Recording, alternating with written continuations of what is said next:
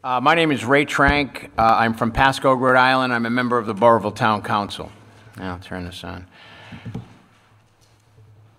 That's a complicated code, same as my luggage. Okay, so the first thing is that we've gone around the state as a town and asked other towns to endorse or to create resolutions in support of us. And the first question that we got in 31 cities and towns in Rhode Island is, well, why don't you just vote against it? The lack of local control is an issue that's statewide. It is absolutely imperative. And the fact of the matter is, a community hosting a huge electrical or any energy facility could be on the hook for up to 50 years if you include decommissioning and construction of a 40-year energy facility. And that's a huge commitment for a community. And there should be some local control, some, if you will, what's been said so far today, some say in the matter. I don't know how sensible it is to have a process where the local community, the host community, if you will, has no control and really no extra input into the process. And someone mentioned about the 30-year aspect of the law. Well, the law doesn't take into account, as an example, at a recent hearing, the energy producer that wants to build a power plant in Burrillville was talking about public safety issues from the town of Burrillville. The town of Burrillville doesn't have public safety. We don't have fire departments.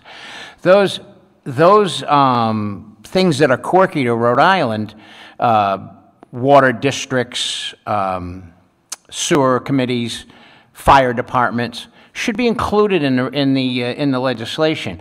There shouldn't be an occasion where a fire department can apply to be an intervener. They should immediately be contacted, because that's the fire control, fire protection for the community that the energy producer wants to move into. And it's an afterthought in this legislation. Maybe they'll get an intervenership, maybe they won't, maybe they'll get contacted, maybe they won't. Those are the type of things that are germane to Rhode Island that need to be included. A few people before me mentioned the expansion of the committee, and I agree with that. I think that basic energy projects, a few poles, underground versus above ground, can probably be done by a 3-member committee. I would consider those routine applications. But an application that's millions of dollars, perhaps in the future even billions of dollars, needs to have an expanded committee, 7, 9, 11. I like all of those numbers.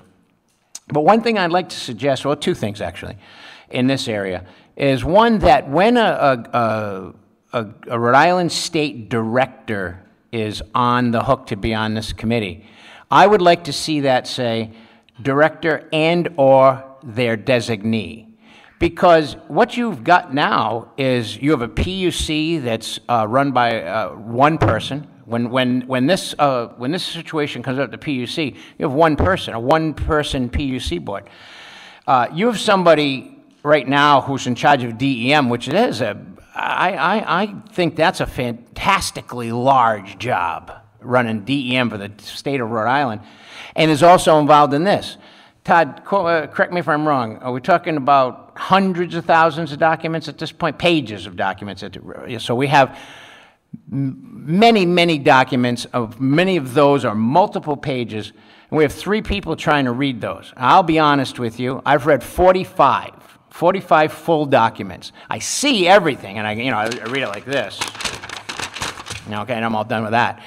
But when you put a person who's already got a very responsible, very difficult job, and ask them to consider hours and hours of testimony, whether it be public testimony or it be professional testimony, and read thousands, hundreds of thousands of pages, I don't see how that can get done. And so if a designee were appointed, they could keep the director advised, but it would give an opportunity for an assistant director or a director of some department within that department the opportunity to cut their teeth, if you will, and throw themselves into these projects full-time. I think that's very important. The other thing is that, and I don't know because I haven't seen it, but it looks like most of the clerical and support comes from the PUC. I think any new legislation that the Energy Facility Siting Board should have its own clerical staff or clerical person and/or person who's running the day-to-day activities. Because again, taking someone from the PUC who's got a tremendously responsible position and saying, we're throwing this on your plate, I think that's way too much. I think if you're looking at ways of raising revenue from the energy producers or whatever, I think one of the things is to have a separate administrative group that does the day-to-day of these large projects. Like I said, I think the smaller projects are able to be run on a day-to-day basis. The other thing is I'm not a big reinvent the wheel type. I like to look at things that work and use those and not start from scratch and try to, invent things. And the federal government has a process for this, which some of the things that they do, we don't do. As an example, any major energy application for FERC is going to have a environmental impact statement. Now, the people have asked many, many times for an environmental impact statement, and the answer is, well, it's not necessary. Well, I think it's most absolutely necessary. And so we don't have to invent the wheel. FERC does it. Let's look at their regulations and how they handle these big projects before we create any other legislation. Now, finally, I think it's important to note that although public comment can be relevant or irrelevant, one of the things that was recently done by this Energy Facility Siting Board was and I don't know if you're familiar with the map of Rhode Island with the green on it. And those are the 31 communities and the communities from outside of Rhode Island in Connecticut and Massachusetts that are against this power plant. Their resolutions were deemed to be public comment. They were not given the gravity that communities, for the most part, unanimously elected in their town council chambers to make these resolutions and to send them to Todd, which he's got 31 of those, and to the governor and other places. And so I think that when we're talking about local control, we should talk about state local control, so that in the future, when we have these discussions, that if communities were to get together and support each other, that their efforts would not be downgraded to public comment, because I believe that when a town council, city council takes action unanimously, makes a resolution and sends it, in some cases, in Exeter's case, to the entire state of Rhode Island, that it should be given that gravity and not turned into a public comment. Thank you. Any questions for Councilman Trank? Yes, Dr. Bianco. My arm hurts when I do this. I just want to thank you for your comments, and this in no way affects the value of your comments. I think we've reached many tens of thousands of pages. I don't know if we've crossed the 100,000 mark. Tens of thousands, but I many stand tens corrected. of thousands is. It's a lot. I think the point stands, but Tens of thousands, I'll accept that. Any further questions for Mr. Trank? Yes, Mr. Rosselli. Thank you, Mr. Chairman. Ray, Councilman Trank, so help me out a little bit on, and maybe illustrate a little bit more about the loss of local control. So you as a town council person have to subscribe, the town has to subscribe to certain regulations, whether they be statewide already, right? I mean, statewide planning, DEM, wetland setbacks, environmental rules and regulations, and certainly planning and zoning has to adhere to those too. How does does this, how does the, how has your interaction with the EFSB this past couple of years, and also being on the town council, how would you characterize that interaction between all the things you have to adhere to statewide, and now all of a sudden you're asked to do something else? Well, I think it's at both ends of the spectrum. I think you heard earlier about the garage. And the fact of the matter is, if you want to build a garage at your house in Burrillville, you have to submit a plan. You have to get DEM permission if it is wetlands. There's a variety of things you have to do in order to build a garage. The current legislation doesn't call for any of that. And for some reason, 30 years ago, the people that made the legislation bought into the argument that that's how it's done in energy. That's how it's done. We don't have to give a plan. There's 52 separate buildings that are planned to be built at this power plant. There are 2 sketches out of the 52. So therefore, the Invenergy company could not build a garage in the town of Burrillville. That's this end. That's the end that people can understand. That where are the plans for this? Where is the plan for this building? Where is the, that type of thing. But bigger, I think Mr. Roselli brought up the fact that there are statewide plans. There are town plans. And the current legislation does not call for an operator to meet those plans, not directly. And so they basically, in building a huge energy facility in the town of Burrillville, can dismiss the Burrillville Comprehensive Plan, which has had years of development. They can also dismiss the statewide comprehensive plan, which has had even more time. And so I would think that in part of the local control, that these items will be put into the legislation to have to be considered. And that would take out some of this NIMBY argument, this, not in my backyard. If a facility cannot pass muster with the comprehensive plans of the state, county, and town, then it doesn't belong in anybody's backyard.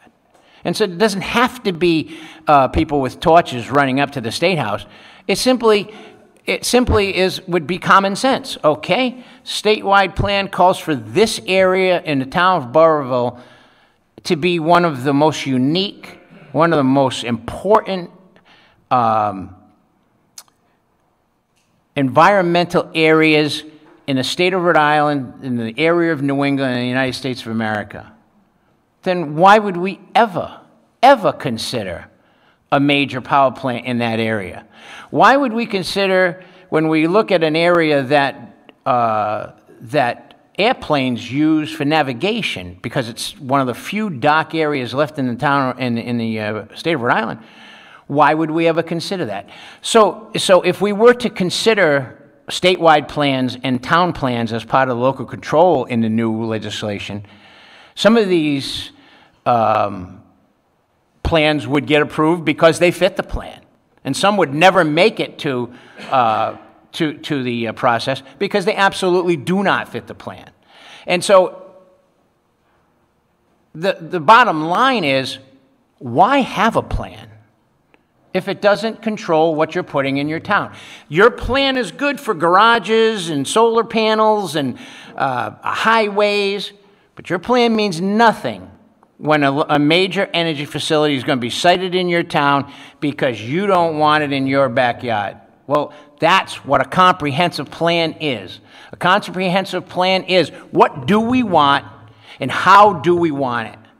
And that's what the state plan is. That's what this is. A lot of time and effort put into these plans, a lot of sweat, a lot of tears. We're in the process right now in Burrillville. It's not a joke. It's not something we whip up like I did with this. It's serious, and it should be taken seriously in any new legislation, comprehensive plans in the process, because if we don't, then let's just not have comprehensive plans to save some money. Scrap them. Throw them in the garbage. Throw them in with the other 1,500,000 documents, whatever it is.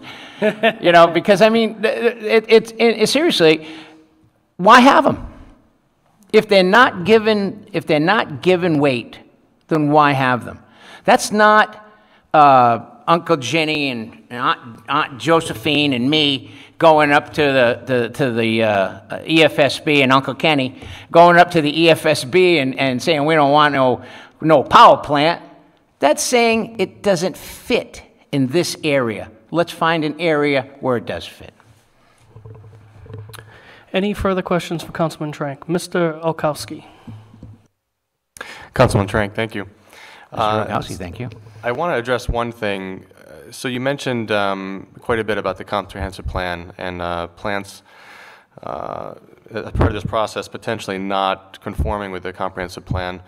And I think we've heard some concern that's been voiced that no plant would get approved in any community if we gave the local community any say in that process. But you know, in your experience going through the particular process, do you feel that communities would ultimately put their hand up? And you know, and maybe as part of this process, have you seen communities that have put their hand up to host either the project or part of the project? Well, a big one that everybody drives by every day is Brayton Point. It's in neighboring Massachusetts.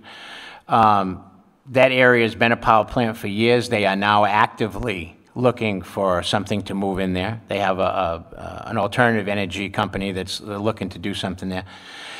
I think that, yes, there would be communities. We've heard that that Johnston welcomed the landfill. I think Tiverton did too. I think exactly. Tiverton voted for a casino. So, but there are communities that are looking for the help, that are looking for the money, that that may not have the environmental beautiful locations that Burrillville has. And I went to a Learn the Facts demonstration one time, and I learned something very, very unique, and that is that communities around Rhode Island routinely vote for bond issues to buy lands to set them aside. And the question was posed, well, what town do you think votes the highest on setting aside land? And you'd think, you know, Burrillville, Foster, Gloucester, no, Central Falls, because they don't have any. So, yes, I think there are communities that want to host things, and I think there are communities that don't. But I don't think it should be willy-nilly. I think it should be done by these plans. These plans should be consulted, and then any opposition should be tied into that plan.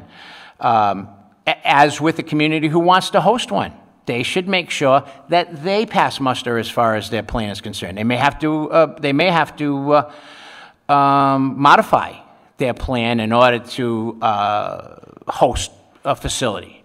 But either way, it's using a plan that's there, that's published, that people know about, and I think that's really the only way to make this a fair process, and that's use the comprehensive plans that are in place, and whether a community wants to host something or if it doesn't.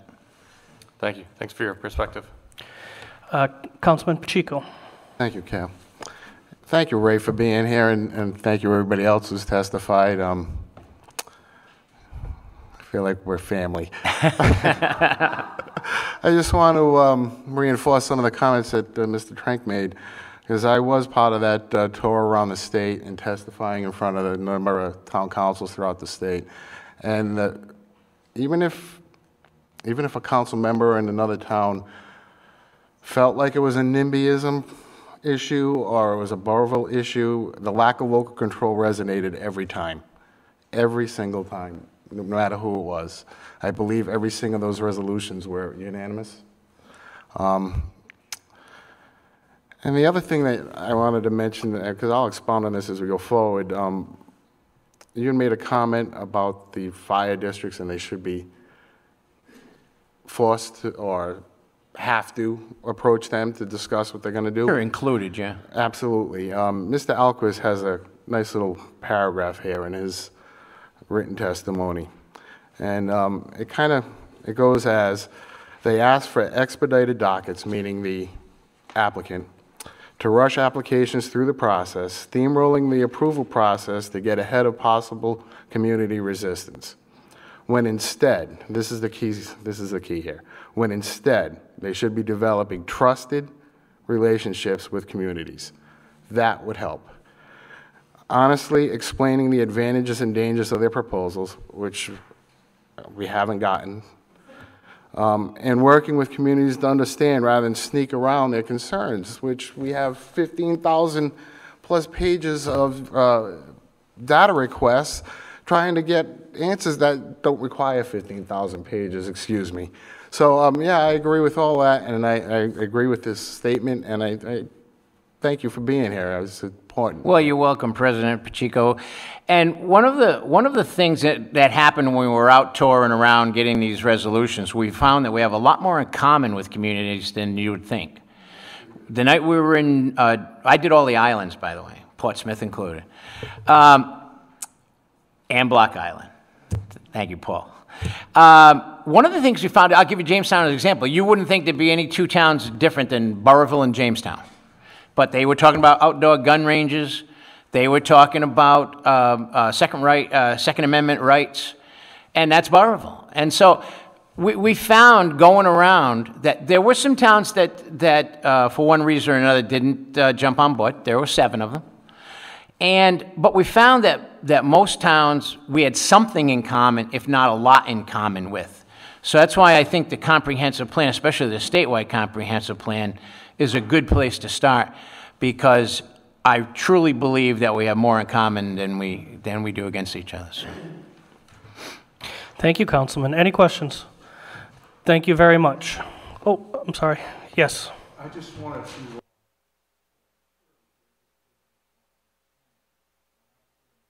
for 10 years, I'm very familiar with our own comprehensive plan. I just have a quick question. Is there anything in the comprehensive plan in Burrillville about energy facilities?